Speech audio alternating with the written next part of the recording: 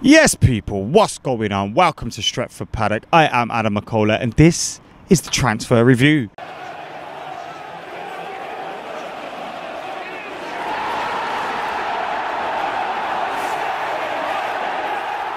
No, I'm not Stephen Alson. No, I'm that Jesus-looking fella Joe. Or I'm a Baldy J. I am Adam Mckola. I'm here for my transfer review debut, I think this is, which is weird. I've definitely not done a transfer review here at Old Trafford. So, let's say it is my debut. We're here today to look at those links to Manchester United and from Manchester United. We've got loads to get stuck into today.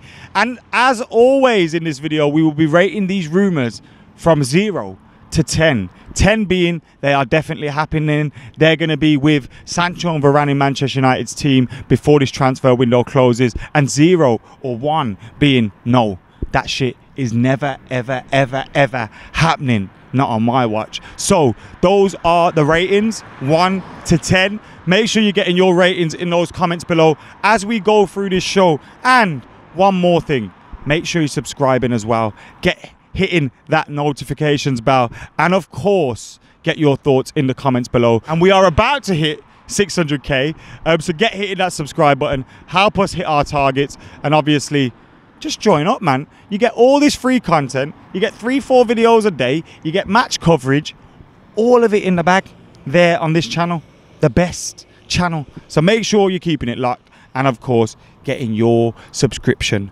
on. Right then, moving on to our first rumor of the day. Now this one is easy to rate, guys, because Fabrizio Romano comes in and says Manchester United are currently not working to sign Aurelien Tchouameni from AS Monaco this summer. No talks or direct contacts as of now. Now that came after a week of reports that Manchester United were lining up a move for Aurelien Tchouameni from Monaco. The defensive midfielder was linked with the club. A lot of Manchester United fans got excited because such a young, talented player, you know, potentially coming into the club, decent fee as well, you know, not much expectation around him, although I'm sure if he signs for Manchester United, then the expectation is going to go through the roof.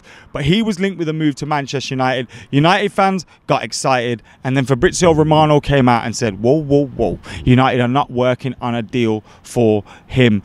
But we have heard United have been scouting him for a while. We have heard links with Aurelien for a long time now. I say a long time, probably about 12 months. So with that in mind, let's get to rating this bad boy. Fabrizio Romano says we're not working on a deal to sign him. So that means we're not signing him this transfer window, most likely, unless a lot of things change. But we have been scouting him for a while. He might not get a move from Monaco this summer because he's not long just joined up there.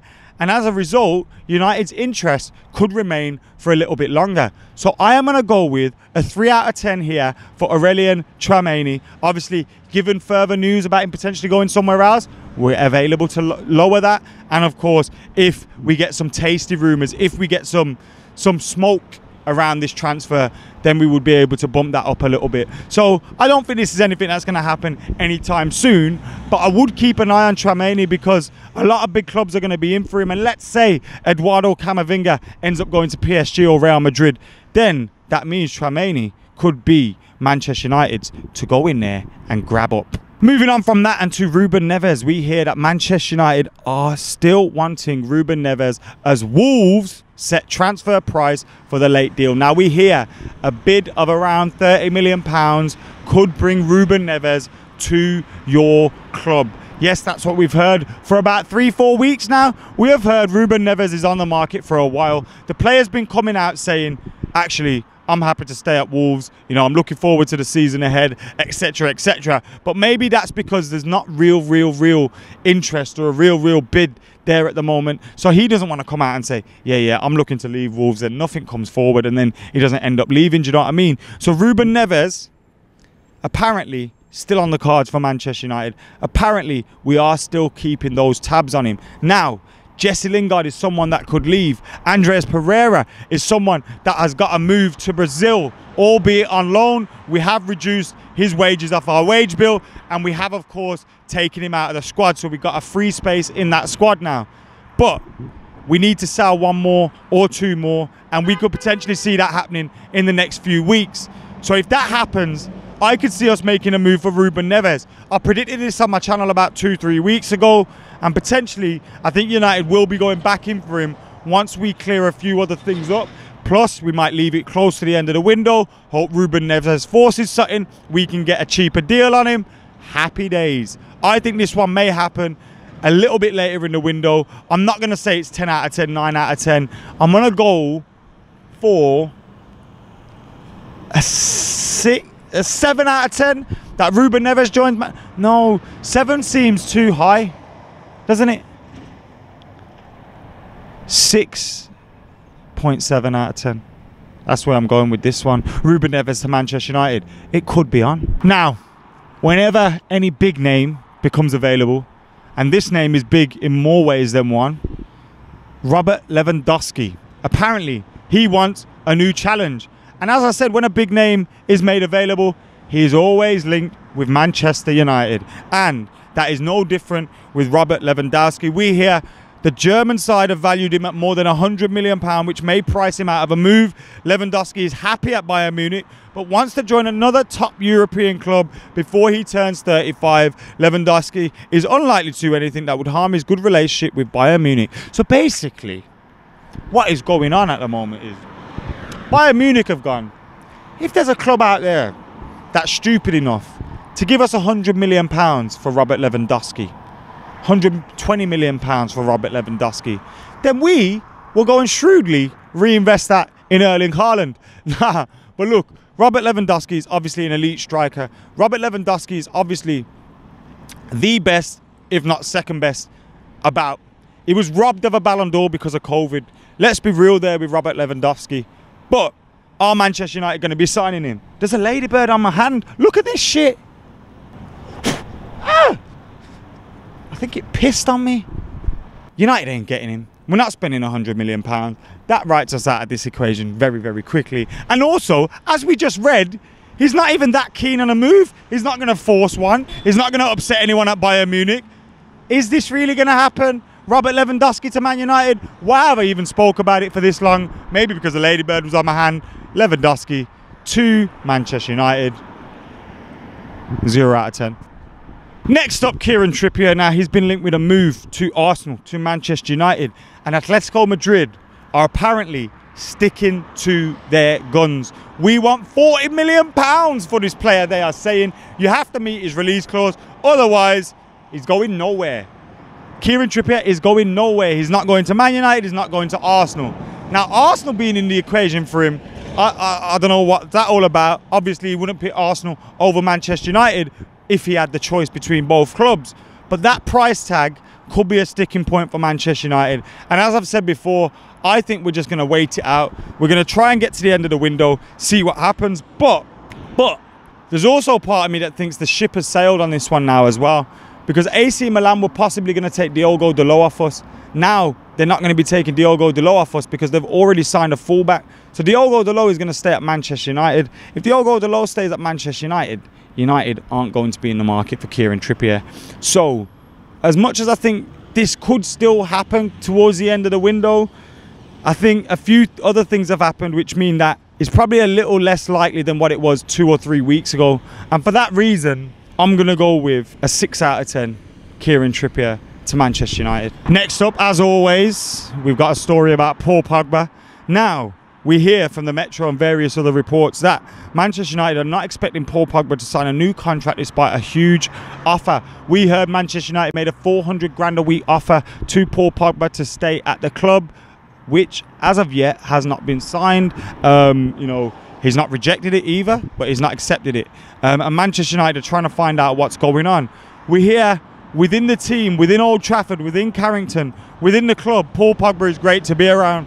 Paul Pogba is a fantastic teammate, and Paul Pogba hasn't caused any problems amongst the team. He's been fantastic for us, as we saw against Leeds. So I doubt he's going to cause any issues on the pitch for Manchester United or within the dressing room, but it's not ideal. Going into the season with one of your best players potentially running his contract down, that's not where we want to be. Now, I personally don't think it's just about money. Paul Pogba can earn money anywhere. Do you know what I mean? But it could become about money because when a player is available on a free, suddenly PSG or Real Madrid or whoever can offer him an extra 200 grand a week. 300 grand a week because there's no transfer fee for them to put up. They can offer him a better signing on fee, a better agent's fee. Suddenly you're now fighting a battle that's much more difficult to win. But we offered Paul Pogba Manchester United's biggest ever contract like 2 years ago, which he rejected. Now I do think it's about winning trophies for him. He'll want to win trophies. He'll want to be highly paid as well, obviously. But he'll want to win trophies. And we're building a team that at the moment, that to me, looks like it can challenge for the trophies. So I believe if over the next couple of months we show, or the next couple of weeks we show that we're moving in that direction, Paul Pogba probably signs a new deal at Manchester United. He's probably just playing for a better deal. But I just can't be bothered with all the hassle, with all the headache, with all the drama, with all his agent and all that stuff from January or maybe even before. It's just going to be tiring, man. And I really, genuinely cannot put up with it. Let's do a rating on whether I think Paul Pogba is going to sign a new contract at Manchester United. I'm 60% that he does. 6 out of 10. And now our final story is Jesse Lingard in the Mail. It's what's all this wildlife today, man? Fuck. Daily Mail are reporting that Jesse Lingard is ready to leave Manchester United unless he receives assurances from Ole Gunnar Solskjaer he will play regularly as he looks to revive his England career in time for the 2022 World Cup. That's a headline, bro. Why is that so long? It's a headline. A headline's supposed to be quick, snappy, sharp, to the point. That is the article in a headline. What is the point of the article? Bruv, what the hell was that? Anyway, Jesse Lingard isn't going to get the assurances that he wants at Manchester United, is he? He's just not, unfortunately. I love Jesse Lingard. He should be playing week in, week out for a club somewhere. Unfortunately, that's not going to be Manchester United unless we have massive injury issues. And therefore, I think it's best for him, best for United, just let him go. He needs to be balling out somewhere for someone. The Atletico Madrid move that he was linked with sounded really good, but unfortunately that one's gone quiet. West Ham potentially still interested in him. He could go there. But Jesse Lingard, I think, by the time the transfer window closes, will no longer be at Manchester United, because there will be a team out there somewhere that will make him one of their main men, that will give him the opportunities that Manchester United won't. And unfortunately, it just feels like maybe the time is right for both to part ways, as gutted as I would be. And I genuinely wouldn't mind seeing Jesse Lingard staying within Manchester United's squad and being a part of it, because United's squad is better with him in it than without him. So I do think Jesse Lingard's going to leave Manchester United. I'd say Jesse Lingard to leave, 8 out of 10. Jesse Lingard to leave to West Ham, I'd say a 7 out of 10, because I do think there could be potentially some better clubs that come in for him. Anyway, guys, this has been the transfer review brought to you by me, Adam Mckola, a ladybird and a wasp on Stretford Paddock outside Old Trafford. Make sure you're keeping it locked. You're liking, commenting, sharing. Get your transfer review rumour raters in the comments below. And yeah, I've been Adam Mckola. I'm out of here.